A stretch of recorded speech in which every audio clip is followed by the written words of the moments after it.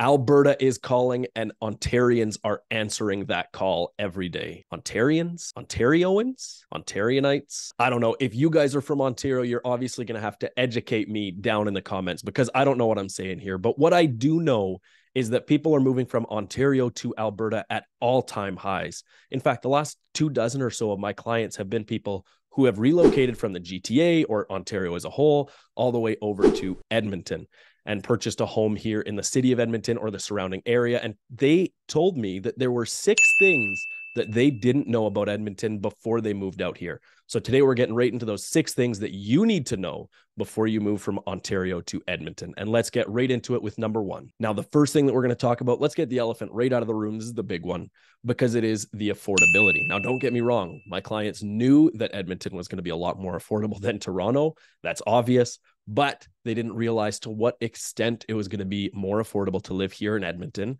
than in Toronto. Now, we're going to look at a few different things here because affordability isn't just housing, but housing can be a large part of it, right? And especially with the housing crisis that we're seeing in Canada right now, this is a very important thing for these people who are moving out here to Edmonton to escape the expensive housing out in Toronto. So let's just take a look at the median home prices that are here in the city of Edmonton for the end of 2023.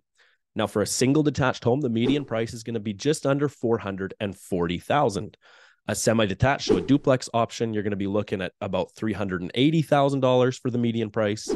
When you look into townhomes, you're probably looking at just under $260K for the median price. And then for apartments and condominiums, that's going to be about $170,000 for the median price. Obviously, all of these you can find less expensive options. Those are just the median selling prices for those types of units.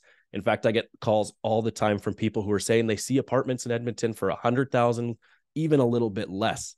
And they're asking me what the gig is, what's wrong with these apartments. Are they in really bad areas? Do they have severe fire or structural damage?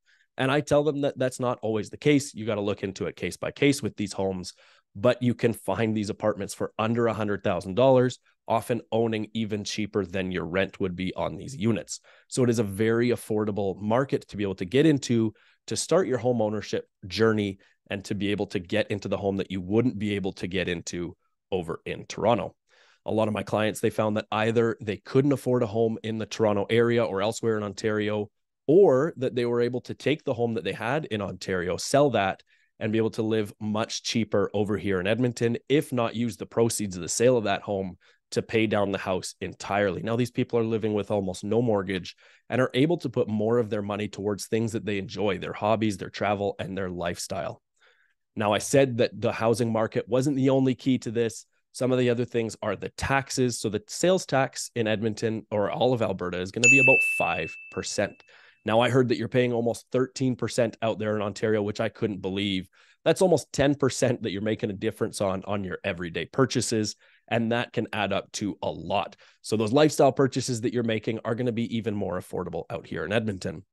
We also have some of the cheapest gas in all the country. Right now, we're a little bit higher than our average at about 135 cents per liter of gas, but that is much more expensive than anywhere else in the country. In fact, I go to BC often during the summertime, and I can't believe it when I have to pay over $2 per liter for a tank of gas. That just blows my mind. Out here in Edmonton, really, you're going to max out at maybe 140, 145 is what we're seeing lately, but usually you're even lower than that. So very affordable gas, very affordable sales tax, and the property taxes here in Edmonton are relatively reasonable.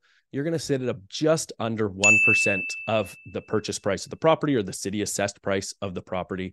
So if you're looking at a $400,000 house, you're looking to pay about $4,000 annually in your property taxes. Now, that can be a little bit less in some of the suburbs of Edmonton, like Sherwood Park, where you're actually only going to be paying 75 or 0.75% of the sales price. So a $400,000 home, you're only looking at $3,000 per year. That can get a little more expensive in places like St. Albert, but it is generally a lot more affordable just to live here in Edmonton. And that's one of the large reasons my clients came over, and it was even better than they realized. Now, let's get right into the second thing that all of my clients have told me surprised them when they moved out here to Edmonton. And no surprise again with this one, but it's going to be the weather. That's one thing that everybody thinks is going to be awful when they move out here to Edmonton, that it's going to be freezing cold for 8 months a year. They're not entirely wrong. This is Canada, right? We are going to get some pretty harsh winters. Let's start with the summer, though. We are going to get fairly hot summers here in Edmonton. That does surprise some people. You guys get that out there in Ontario as well. So that's not really a big difference.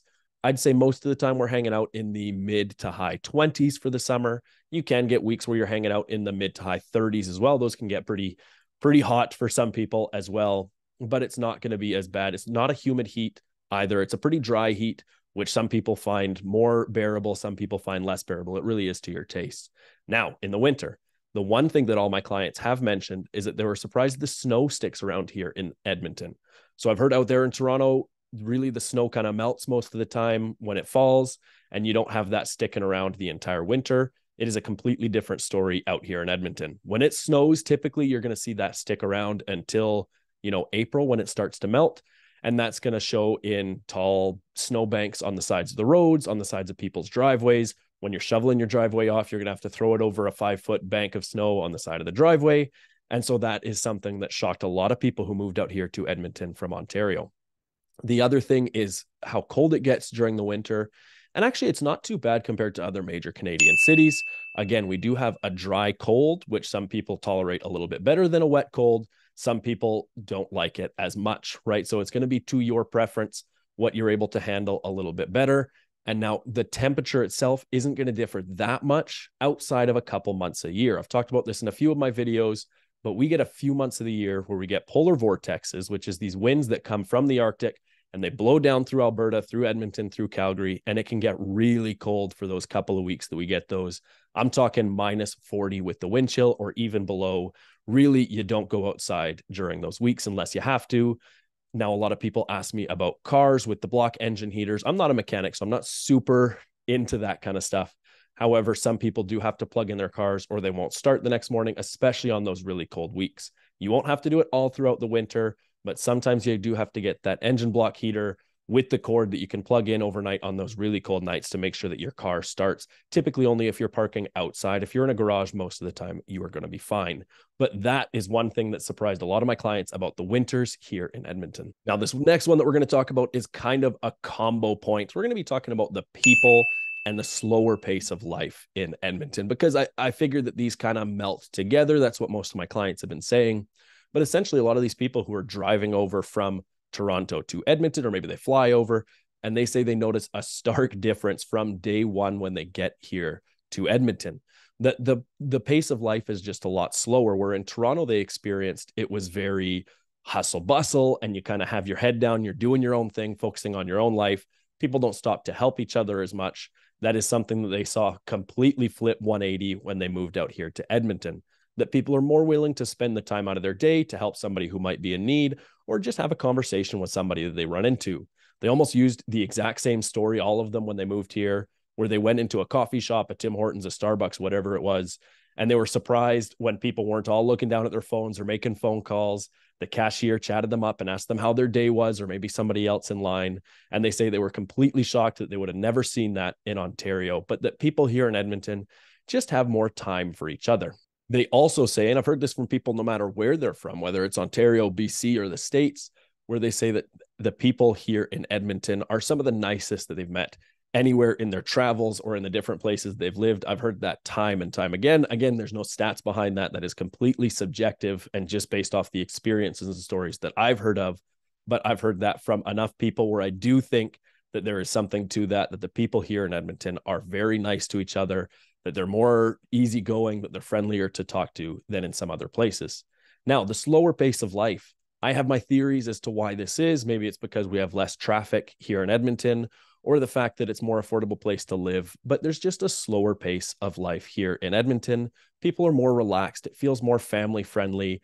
It seems like people take more time to get to know their neighbors and each other versus just focusing on their own life and their own lifestyle. So that is something that a lot of my clients have enjoyed when they've made the move out here to Edmonton, is that people just had more time for them. They were able to enjoy a slower pace of life. They spent less time in traffic. And that was just such a major benefit to them when they moved out here to Edmonton. Now, that's kind of going to piggyback into the next one, because the next one is the driving. Now, I have heard mixed opinions on this from people depending on how they drove, obviously, or where they were from. Some people do say that we have a little bit more aggressive drivers here in Alberta. Some people say that we drive too slow here in Alberta, that they're used to driving faster. Now, the one thing they've all mentioned is you spend less time in your car, as I just mentioned. There's less traffic here in Edmonton, a little bit at rush hour, sometimes when there's construction, but most of the time you're not sitting in bumper to bumper. You're not hearing people honk at each other like you do in the movies in New York and Toronto. Really, it just is a more, because we have that spread and that sprawl in Edmonton, it's not so dense and you're not going to have that extreme traffic at all hours of the day. Now, the drivers, in my personal experience, what I've noticed is we do have some slower drivers on the road, probably, to go along with that slower pace of life. They're less bothered and hurried to get to where they're going. And then because of those slower drivers, you get the overly aggressive guys in the trucks with the truck nuts on the back who just cut you off and try to get ahead, or, have some choice words for you as they pass. That's going to happen. I'm sure it happens everywhere. You do notice it a little bit here in Edmonton. Some people think that's the Ontario drivers who have come over here to Edmonton. I think they're probably born and raised. But the driving, there is a mixed bag. It depends on your driving habits, but some people are going to think it's too slow. Some people are going to think it's too fast. Everybody does mention that there is less traffic here in Edmonton and it's slightly more enjoyable. Now, we've only got 2 left. We are going to talk about the crime here in Edmonton, because that is a big question that a lot of people had. We're going to talk about that last. We do have one more to go over before that. And that is going to be the amount of trees that we have here in the city. Now, I've talked about this ad nauseum here on the channel. So people who have watched this channel know that we do have a lot of trees and a lot of parks here in Edmonton. Again, this is kind of like the affordability where these clients move out here and it's just way more than they were expecting. Now, coming from Toronto, a lot of these clients lived in the concrete jungle. You go outside and there's buildings and it's as high as you can see. You can't, see through them or see past them. You're going to have those buildings and those skyscrapers all throughout the city. Here in Edmonton, you can't go anywhere without seeing trees everywhere. We get very mature communities that have trees lining both sides, get the canopy over top of the street especially when they get foliage, you're going to see that that's completely covered. Those beautiful communities, even outside of that, when you look in the newer communities, they're making an effort to plant a lot of trees in the city so that you really feel like you're enveloped in nature, no matter where you go in the city. And outside of just the trees in the city, we do have a lot of parks. We have a lot of ravine and walking trail systems that you can access from really most places in the city with a short drive. And so that's going to be something that's at your fingertips.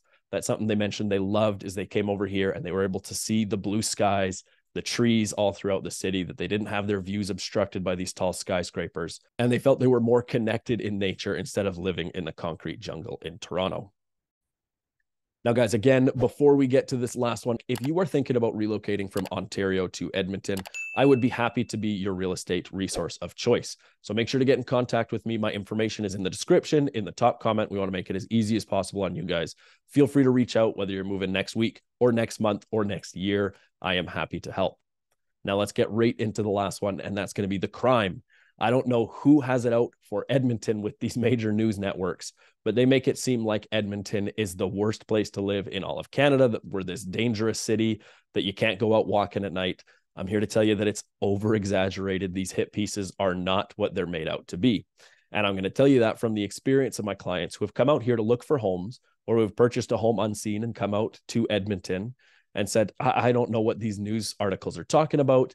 Toronto is way worse. I feared for my safety all the time in Toronto. This is a walk in the park. I'll tell you that Edmonton, yes, the stats do back it up. Edmonton is probably one of the more dangerous cities to live in Canada, at least one of the more dangerous major cities. However, that is very localized to a few communities. And if you know where to stay away from, or if you have a real estate agent who can guide you to the right place, those are not going to be in your day-to-day at all. And most people, even the neighborhoods that they saw get negative stigma online, they visited those neighborhoods to check out some homes and said that it was nothing to worry about, that it doesn't even compare to what they experienced in Toronto. So again, that's highly subjective compared to where you have lived in your life and what your tolerance to different crimes are. I like to use the Edmonton Police's crime map. They have a neighborhood overlay where they can check out the different crimes that have happened recently in different neighborhoods. Now, just so you know, you can't treat all those crimes the same, because sometimes you look at neighborhoods and they seem like they're very high crime, and then you click on those crimes and it's tax evasion, or it's something else like that, maybe a little bit of petty property crime on a building, some graffiti or something like that. And so again, you really have to take into context what those crimes are. It's not as bad as it might seem from all these hit pieces that come out about Edmonton. And this is why it's so important to get in touch with a local real estate agent who is familiar with the area. I was born and raised here. I'm happy to help you find the right community. Now that's it for today. Make sure you click one of these other videos so that you can see our other videos about living in Edmonton, see if this is the right fit for you, and hit that subscribe button so you never miss a piece of content about living here in Edmonton.